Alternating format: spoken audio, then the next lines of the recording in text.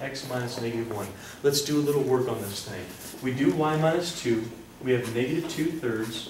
We're going to have x plus 1. This is great if you're asked to leave it in point slope form. Okay, if your teacher ever asks you, give me this in point slope form, you're done. That's awesome.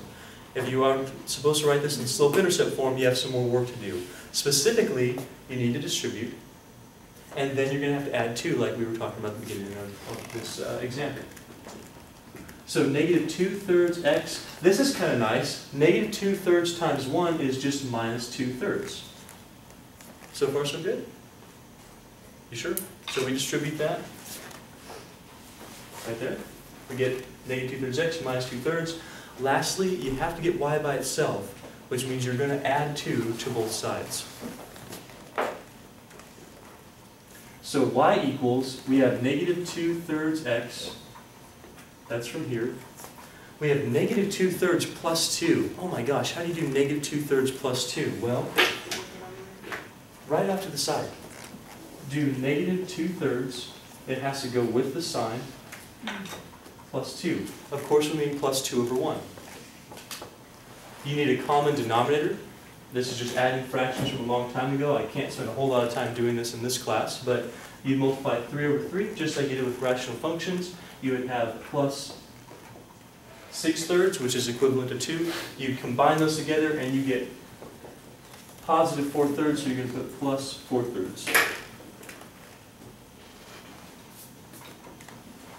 And from here, you should be able to identify that our y-intercept is 4/3, our slope is negative 2/3, and we're good to go. If you had to graph this thing, you could certainly do it. How many people feel okay with that example? How many people got at least the slope? Raise your hand if you got at least the slope. How many people made it all the way down to here? Good. The last thing, it'll take me 10 seconds to talk about this. If you were to write the equation of a horizontal line containing, horizontal line means there's no slope, the slope is 0. Well, I shouldn't say there's no slope. The slope is 0, and it's always the constant of y. So all you have to do with this thing, if it's horizontal, you go, oh, okay. Horizontal means y equals something. What's y equal? Look at your point. What is y equal here? 6. That's your line. Okay, that's the equation of a horizontal line. It says y equals the constant. That 6 is never going to change. Can you tell me, without even trying really, y equals what here? That's the horizontal line containing that point. It will contain every point that ends with a negative 2. That's how you do your horizontal lines. Did today make sense for you guys? Good, okay. So the example we're going to start with is the one on the board. We're going to try to write the equation of a line containing the point negative 1, 2, and parallel to a given equation. Now, when we're talking about making the equation of a line, you always need 2 things. What are the 2 things you need to write the equation of a line?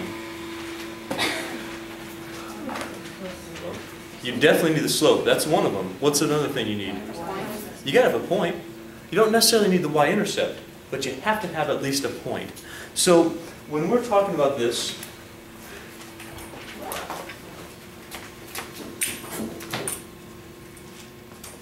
in order to write the equation of a line, you must have a point and the slope.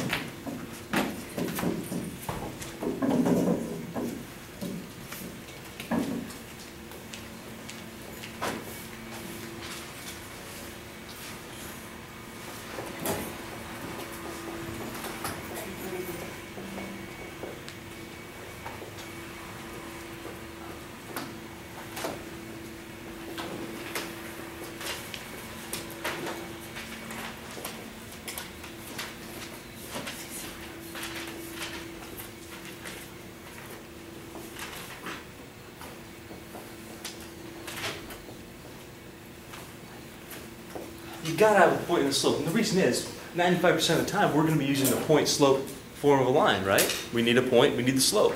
If you have those 2 things, you have the equation of a line. Are you with me on this so far? Or do you think you're okay? So you've got to have those 2 conditions, otherwise you can't make an equation. Now, a couple nice things about this. First thing is, a point will always be given to you. You have to be given a point, otherwise you can't do the problem. So therefore, anytime you get a test or you get a problem on your homework, it's going to have at least 1 point.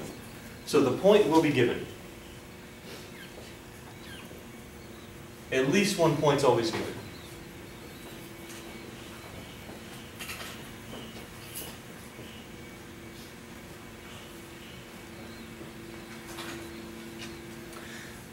But you might have to find the slope. It could be given to you, but that's kind of rare for us. When you're first talking about equations, like back in Math A, yeah, they give you the slope almost all the time, right? Because you really rarely have to find it. But now, when we're in Math C, well, you're going to have to find the slope in most cases. So step one, point number one is point's always given, but the slope you might have to find.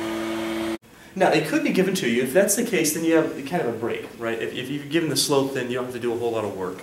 So it might be given.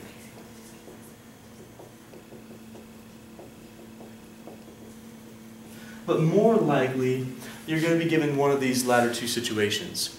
Either you're going to have the situation that we dealt with yesterday where I give you 2 points. Do you remember yesterday where I gave you the 2 points and we found the slope between those 2 points? And then we made the equation of the line? That's a very common thing to do. Sometimes instead of like this, I would have just 2 points up there. I say use the slope formula. It's going to give you the slope. Then we use that in conjunction with our point slope and we get the equation of the line. That's what, if you started your homework, that's what was on some of your homework. Did you start your homework?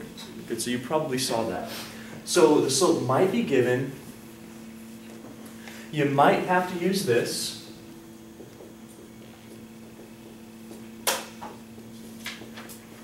If you're given 2 points. If I do that, then you use the slope formula.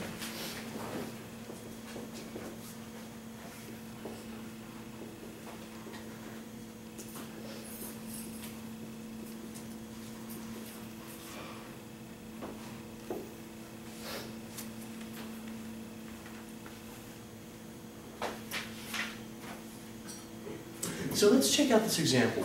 We're trying to write the equation of a line that's contained at a certain point. So automatically our point's given. That's awesome. I told you that would always happen. You're always going to be given a point.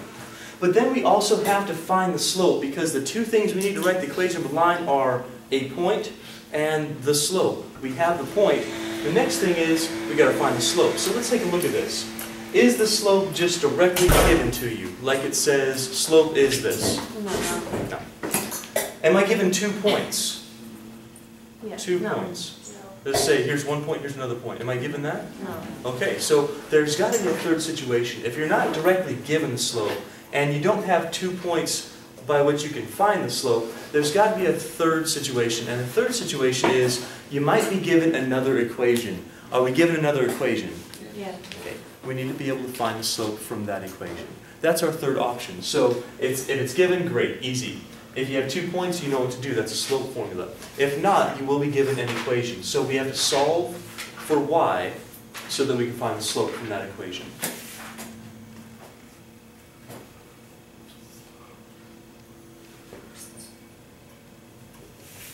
So if given an equation, solve that for y. Put it in slope-intercept form.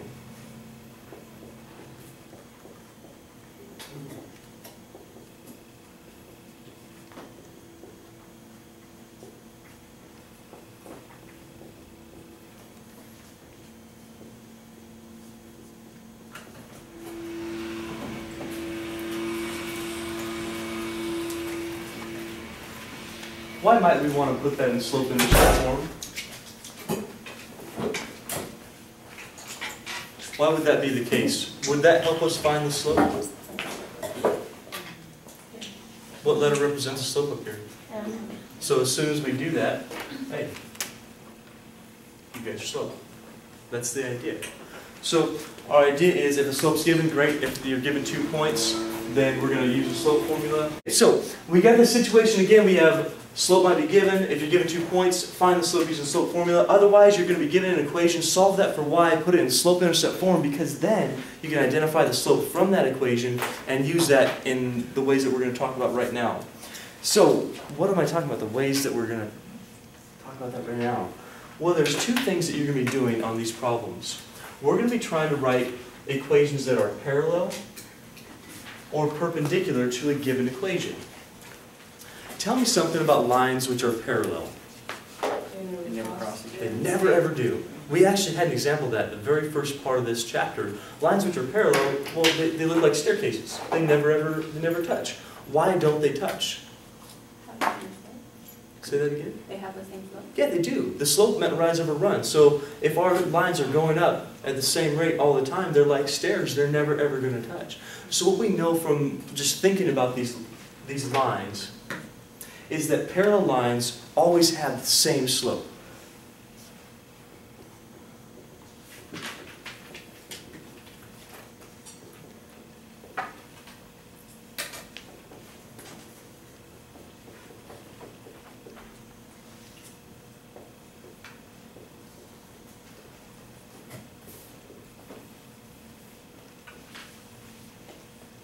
Parallel lines have exactly the same slope. They're going to go up or down at the same exact rate, meaning they're never going to touch, and meaning by definition that they are not going to be, or that they're going to be parallel.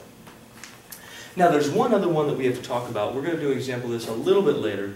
We also have to talk about perpendicular lines.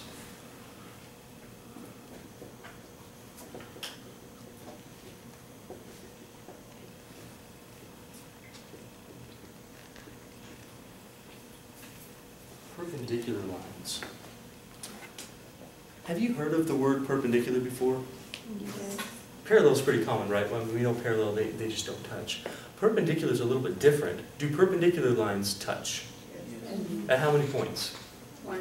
Okay, two lines can only intersect at one point, right? They don't double back on each other, so that's good.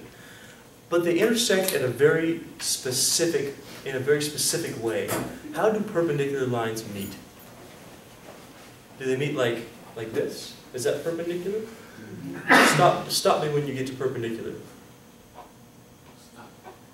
Yeah? Which one? When they get a 90-degree angle. That's right. When you have a perfect cross and every angle is 90 degrees, that means perpendicular. So perpendicular doesn't mean like this. That's not perpendicular. All right, that would mean at some obtuse angle and an acute angle. That doesn't make a perpendicular set of lines. How you think of perpendicular is maybe these walls. This wall and the floor meet at a perpendicular angle. That's why they stand up straight, because it's at 90 degrees. If it was off a little bit, those people over there would probably be dead, right? Because this building would go, or on this side it would go, and that wouldn't be too good for us, would it? No. So walls are perpendicular. Perpendicular means lines which are meeting at 90 degrees. So when we talk about perpendicular lines, we're talking about this situation.